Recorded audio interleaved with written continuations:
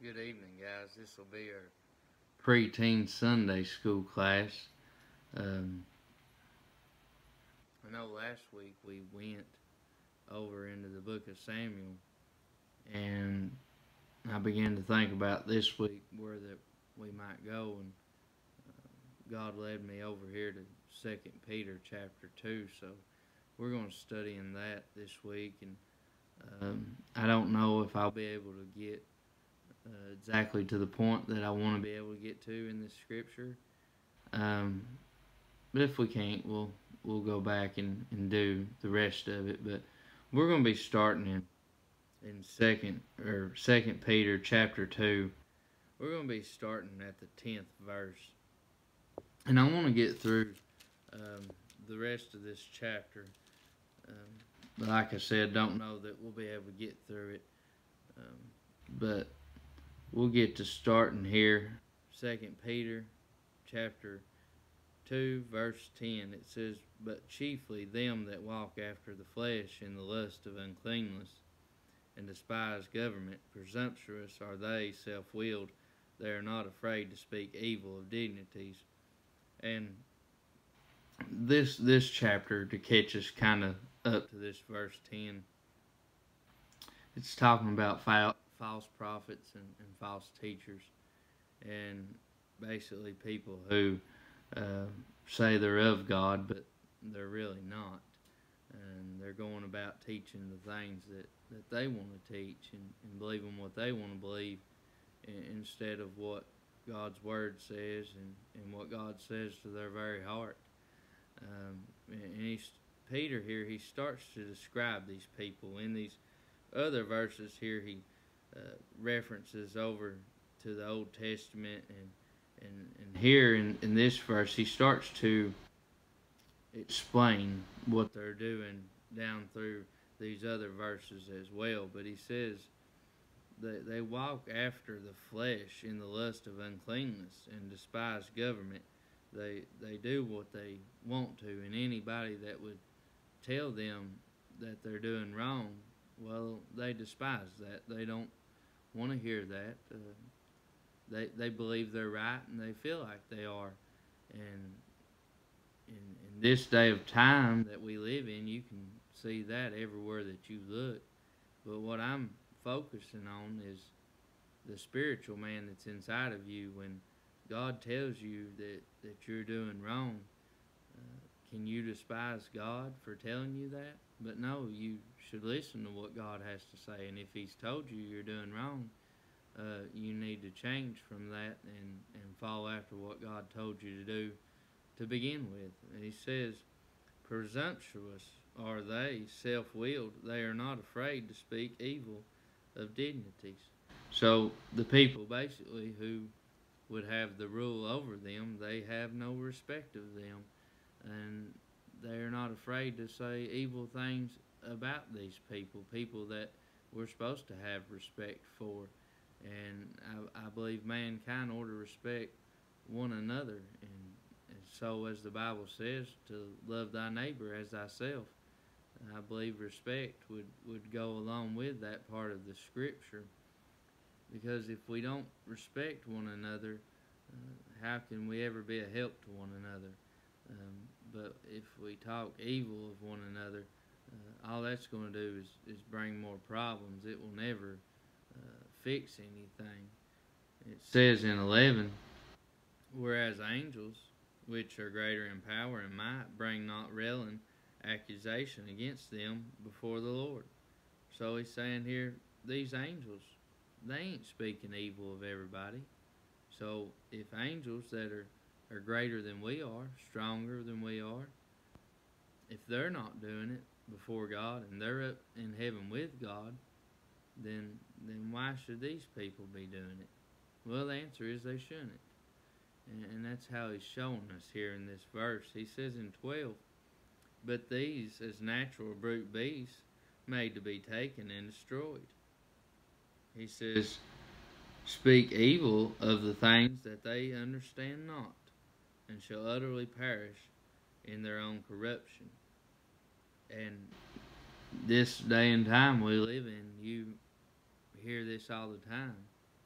And what I mean by that is if somebody does not understand something, they treat it as that's evil and that's wrong, even though they don't understand it to begin with. And I began to go back and read a little bit down here about in verse 15. It starts to talk about Balaam, and you can find him over in the book of Numbers. But when you begin to read that story, he doesn't seem so bad. You know, it doesn't seem like he's getting paid all kinds of money. It doesn't seem like he's a bad person. It just kind of seems like he's portrayed in a good way when you go back and read that. And I would advise you to. It's you can find it over in the book of Numbers, chapter 22, and it'll talk about Balaam. But here in 13 he says, and shall receive the reward of unrighteousness, as they that count it pleasure to ride in the daytime. Spots they are and blemishes, sporting themselves with their own deceivings, while they feast with you. So when I read this verse, and we'll talk about it more, but I see a counterfeit is what I see. I see somebody who looks like the real thing, who talks like the real thing, but they really don't have it. And that's just like if I had $100 bill and it looked just like any other $100 bill that was a real one, but it was fake, it really wouldn't be worth anything. And there's people here that go to church and that are good people who don't even know who God really is. They're more worried about what some man thinks about them, or worried about how they look, their appearance, but they're not worried about on the inside. And he's, of course, here talking about false prophets and teachers. But when I think about them, I think it probably started as they wanted to please man more than they wanted to please God, and they didn't actually search out what God wanted to begin with. But he says they're going to receive their reward. It's going to come for them. They haven't discerned the Lord Jesus Christ versus their flesh. He says they count it pleasure to ride in the daytime. It says spots they are and blemishes, sporting themselves with their own deceivings while they feast with you. This sporting themselves and with their own deceivings, they're enjoying their own deceivings. They're enjoying the condition that they're in. And, if you're out of church and you're not concerned with your Christian life, with your spiritual man, if you're concerned with all the worldly things and concerned with what people think about you and the pleasures of this world, well, you're going to enjoy the things of the world, ain't you? And that's kind of part of it. If we're not careful, a little sin will turn into more and more and more sin as time goes on. A lot of times we like to say, well, that's not so bad. We'll call it something like that. Like I said, a little sin. But the truth is, sin is sin. Okay, God doesn't see one sin bigger than the other. Sin is just sin. So we'll say, well, that's not so bad. I can do that. And Lord, I'll ask for forgiveness of that. To me, we can read about that and we can go and look at that, but that's willful sin right there. You've thought about it, you've realized it's wrong, but yet you're going to do it anyway. You're having pleasure in your sin, and I think about that. I thought about it the other night, and kind of that's how this scripture got on my heart. Um, but in front of me, I seen sin, and I thought just like that. Well, that's not so bad, you know. That's not really that wrong. You know, we try to justify these things in our mind. And I sit there for a minute and I thought about it. And I thought, well, you know what? I had to think about that an awful long time to decide whether it was sin or whether it wasn't. So I better just leave it alone. And that's what I did. And I'm not talking good about myself, but I am talking good about my spirit, because my spirit knows the Lord. And if I listen to God's spirit, communicate with my spirit, and I'll be in the right condition, then I can discern when things are not right. And that all kind of goes back to being in the right condition. If you're not in the right condition, then ask God to forgive you. Ask for help. And I mean, if you can't pray for yourself, how can you pray for somebody else? Well, you surely can't.